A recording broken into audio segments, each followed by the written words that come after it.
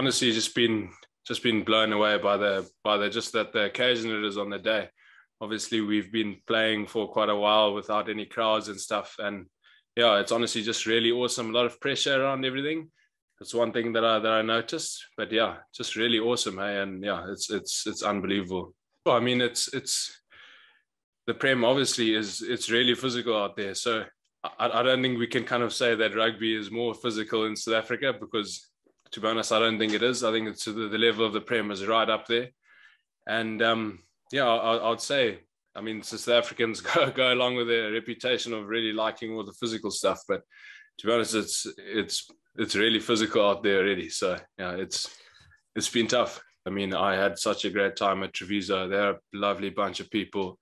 We had good boys in the team. You know, it was just, everyone was really close, and the Pro 14 it's an awesome competition as well. And to be honest, if I had not played in that, I don't think I would be where at Leicester now.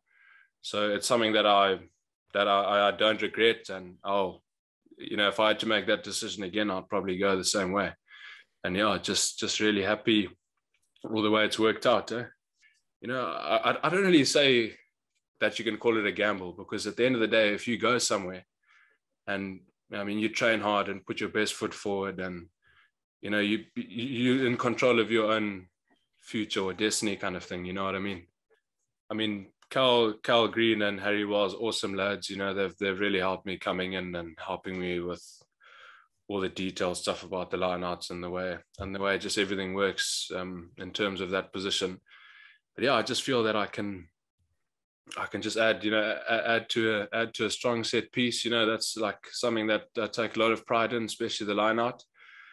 And yeah, just add to where I can around the park, you know, whether it be just being solid in defense, making good hits, and, you know, putting my body on the line for the team in every aspect, you know, whether that be a carry, a tackle, because I guess that's really what the second row is.